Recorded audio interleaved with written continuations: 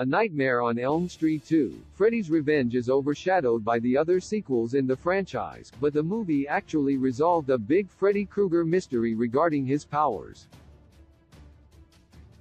The first of many sequels to A Nightmare on Elm Street, Freddy's Revenge is an underappreciated movie mostly recognized for its queer cult status.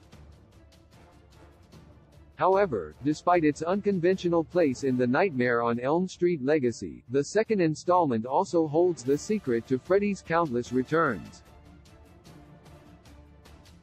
Throughout the series, A Nightmare on Elm Street tried to define who Freddy Krueger was and how his abilities operated.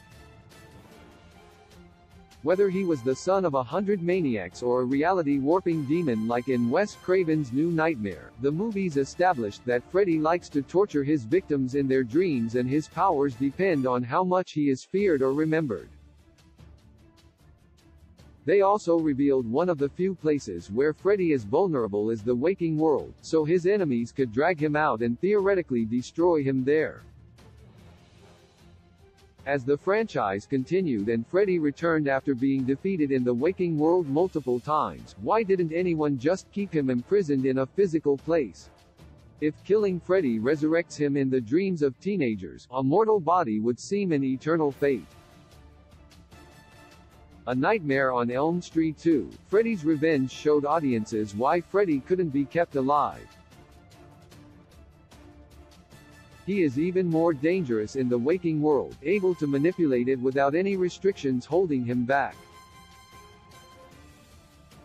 Why Freddy Krueger can't be locked up in the waking world? Many of Freddy Krueger's plans relied on escaping into the physical world, and in A Nightmare on Elm Street 2's plot, the slasher briefly succeeded.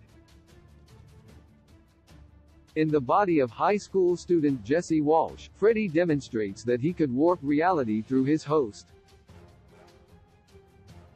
When set loose from the dream world, Freddy set water ablaze, turned a fence into a scorching force field, conjured up demon dogs with human faces, and teleported through a solid wall.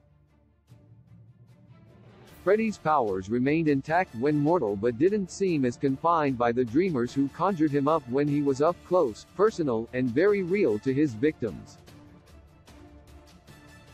So keeping him locked up probably wouldn't last long when he can still walk through walls, and it'd only reinforce that nobody is safe from Freddy's horrifying powers as long as the razor-clawed slasher is still alive. Killing Freddy could risk another resurrection, but in his victims' dreams, he's more manageable. With Freddy mostly limited to 1 or 2 dreamers at a time, and only while they sleep, his body count is considerably lower. Also, with fewer witnesses and physical proof, it's easier for Springwood to cover up Freddy's presence and stifle the kind of fears he feeds on. Additionally, with the aid of Hypnosil, the movie's dream-suppressing drug, the town can keep Freddy from haunting his victims and hopefully from rising again in another Nightmare on Elm Street sequel. The dream world may be Freddy's domain, but it also serves as a prison that can hold him, if handled correctly. A Nightmare on Elm Street 2, Freddy's Revenge may not get as much fanfare as the other sequels, but the movie offered a further understanding of Freddy Krueger's dream powers. One of the scariest things about Freddy is how nobody completely knows what he's capable of doing. Although, perhaps fans of the supernatural killer also known as the Springwood Slasher can sleep a little easier with an answer to another big mystery.